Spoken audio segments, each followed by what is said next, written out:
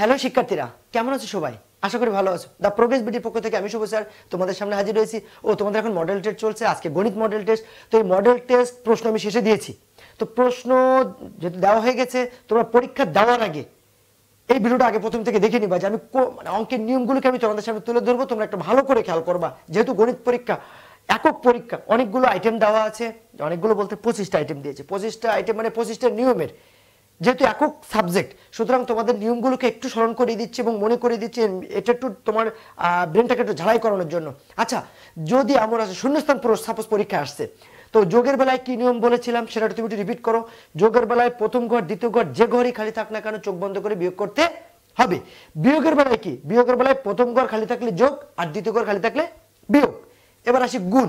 যোগের সাথে গুণের একটা সম্পর্ক কি? যোগের বেলায় বলেছিলাম প্রথম ঘর দ্বিতীয় ঘর যে ঘরই খালি থাক না কেন বিয়োগ, আর গুণের বেলায় প্রথম ঘর দ্বিতীয় ঘর যে ঘরই খালি থাক না কেন ভাগ। গেল। এবার বিয়োগের সাথে ভাগের একটা সম্পর্ক। বিয়োগের বেলায় বলেছিলাম প্রথম ঘর খালি থাকলে যোগ, দ্বিতীয় ঘর খালি থাকলে বিয়োগ, আর ভাগের বেলায় বলছি প্রথম ঘর খালি থাকলে গুণ, দ্বিতীয় ঘর খালি থাকলে ভাগ। কি সুন্দর সিস্টেম! দেখো, এই টপিকস তোমার, এই সিস্টেম তোমার যদি মাথার মধ্যে থাকে বা জানা থাকে, তাহলে কখনো, বিশেষ করে খালি ঘর পূরণের ক্ষেত্রে তোমার আর শূন্যস্থান পূরণের ক্ষেত্রে আর কখনো ভুল হবে না। এবার আসি কম বা বেশি নিয়ম। অঙ্কের শেষে যদি কম বা বেশি লেখা থাকে তাহলে চোখ বন্ধ করে বিয়োগ করতে হবে। তার মানে এটা 100% বিয়োগ। যদি শুধু কম লেখা থাকে তবু বিয়োগ, যদি শুধু বেশি লেখা থাকে তবু বিয়োগ, আবার যদি কম বা বেশি দুটোই লেখা থাকে তবু সেটা বিয়োগ। দুইটি নাম পাশাপাশি থাকলে সবসময় প্রথম নামটা হবে, এবং দুইটি নামের শেষে থেকেছে অপেক্ষা থাকলে শেষের নামটা হবে। দুটি নামের মাঝ গলে যায়নি তো, রিপিট করো তো। দুইটি নাম পাশাপাশি থাকলে সবসময় প্রথম নামটা, আর দুইটি নামের মাঝে থেকেছে অপেক্ষা থাকলে শেষের নামটা ধরতে হবে। রিপিট করো প্লিজ নিয়মগুলো। আবার যদি আমরা যাই, সাপোজ দেখা গেল কি যে একটি জিনিসের দাম দেওয়া আছে, তার থেকে বেশি কোনো কিছু দাম বের করতে হলে চক্ষু বন্ধ করে গুণ। তার মানে একটি কলম, একটি খাতা, যাই কিছু দেওয়া থাক না কেন তার থেকে বেশি কিছু বের করতে হলে গুণ। আবার যদি বেশি কোনো কিছুর দাম দেওয়া থাকে তার থেকে কম কোনো কিছু বের করতে হলে ভাগ করে অঙ্ক করতে হবে। বেঞ্চের অঙ্ক নিয়মটা মনে আছে তো? কি নিয়ম বলো তো? যে যদি সাপোজ 33 জন বা 35 জন একটা ক্লাসে আছে, সেক্ষেত্রে প্রতিটা বেঞ্চে 6 জন করে বসছে, তাহলে 6 × 36 মেলে না, 5 × 6 = 30। অবশিষ্ট 5 জনের জন্য আরো একটি বেঞ্চের প্রয়োজন হবে। এই রুলসটাকে তুমি মাথায় রেখে তোমার টোটাল অঙ্কগুলোকে সুন্দর করে করতে হবে। ঘন্টা মিনিটের নিয়মের ক্ষেত্রে তুমি যেভাবে তোমাদেরকে বোঝানো হয়েছে যে দুপুর 12টার আগের সময়টাকে ধরতে হবে, 12টার পরের সময়টাকে ধরতে হবে, এটা মাথায় রাখা তোমার জন্য খুবই জরুরি।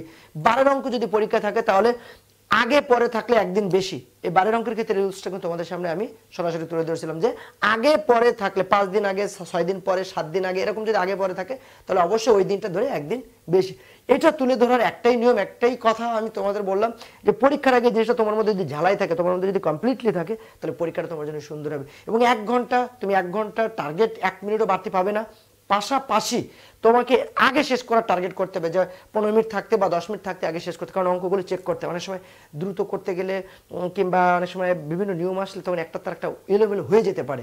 এবং মাস্ট বি তোমার অঙ্কে ডান পাশে রাফ করতে হবে, হাতে যেটা থাকবে সেটা পাশে লিখে রাখতে কি হবে। মনে থাকবে তো কথাগুলো? অবশ্যই কথাগুলো মেনে নিয়ে পরীক্ষাটা দাও। গণিত পরীক্ষা অবশ্যই গুরুত্বপূর্ণ, অনেক গুরুত্বপূর্ণ। সুতরাং এটা মাথা ঠান্ডা রাখা। গণিত মানে মাথা ঠান্ডা রাখতে হবে, মাথা গরম করা যাবে না। একটা কঠিন আসছে, হতেই পারে কঠিন, সেটা তোমার কাছে ক্রিটিক্যাল মনে হচ্ছে, তুমি ওইটা রেখে তুমি পরেরটায় চলে যাও, ওইটার জন্য তুমি স্পেস রেখে দাও, জায়গা রেখে দাও। এটা তোমার মাথায় রাখতে হবে। ফলো করো না আজকে যে শুভ স্যার এই কথাগুলো বলেছি, দেখি শুভ স্যারের কথা ফলো করে আজকে পরীক্ষাটা দিই, দেখে ভালো করতে পারি কিনা। তো শেষে প্রশ্ন দিয়ে দিয়েছি তোমাদের সামনে সুন্দর করে। আগে ভিডিওটা কমপ্লিটলি দেখে নিবা, দেখে তারপর সুন্দর করে পরীক্ষাটা দিবা, ঠিক আছে? অবশ্যই তার প্রোগ্রেস ভিডিও চ্যানেলটা সাবস্ক্রাইব করে রাখবা, পাশে থাকা বেল আইকন বাজিয়ে দিবা। এবং কে কত পেয়েছো, কার কোথায় সমস্যা আছে অবশ্যই আমাকে কমেন্ট বক্সে জানাবা। আমি আমার এই কষ্টের মধ্যেও একটা আনন্দ, একটা সুখ আমার মধ্যে আছে, সেটা হচ্ছে তোমরাই পড়াশোনার মধ্যে আছো। আমার শত কষ্টের মধ্যে একটা সুখ, সে হচ্ছে তোমরা এখন পড়াশোনার মধ্যে আছো। সুতরাং আমার ভালোবাসার জায়গা থেকে আমি যদি তোমাদের জন্য এত কিছু করতে পারি, তাহলে তোমরা কেন বাসায় বসে, আমি তো বলেছি তুমি দুষ্টুমি করতে ইচ্ছে করলে করো, তোমার কাজটুকু তুমি রেডি করে তারপর করো। আর আমার কাছে যদি কমপ্লেন, আমার কাছে অনেকগুলো কমপ্লেন আছে এবং আসছে, স্যার ও বাসায় পড়তে চায় না, পড়তে বলে রাগারাগি করে বা একটু পড়ে চলে যায়, এরকম অনেক কমপ্লেন আছে, আমি লিস্ট করে রেখেছি। অবশ্যই তার জন্য ব্যবস্থা আছে পরবর্তীতে। সো অবশ্যই ভালো থাকবা। বিশেষ করে এখন সব থেকে খারাপ সময়টা যাচ্ছে আমাদের জন্য, সবার জন্যই। আব্বু আম্মুকে বাসায় থাকতে বলবা, বিনা প্রয়োজনে, বিনা কারণে, যেমন বারবার হাত দেবা, নিট অ্যান্ড ক্লিন থাকবা, শরীরের দিকে খেয়াল রাখবা, ঠিক আছে? তো ভালো থেকো সবাই, ধন্যবাদ।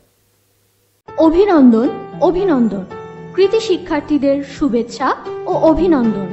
শুভ স্যারের প্রোগ্রেস কোচিং সেন্টারে 2019 সালের তৃতীয় শ্রেণীর ভর্তি পরীক্ষার্থীদের অবিস্মরণীয় সাফল্যে শুভেচ্ছা ও অভিনন্দন।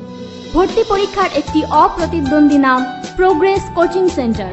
2019 সালের কৃতি শিক্ষার্থীদের ক্রেস্ট প্রদান ও ফুলেল শুভেচ্ছা।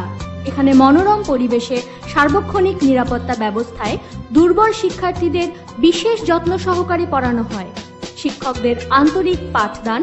শহরের প্রাণকেন্দ্রে অবস্থিত এমতাজ মঞ্জিল, ফকিরবাড়ি রোড, বরিশাল। আজই যোগাযোগ করুন। ফোন নম্বর 01735375970 এবং 01922656571।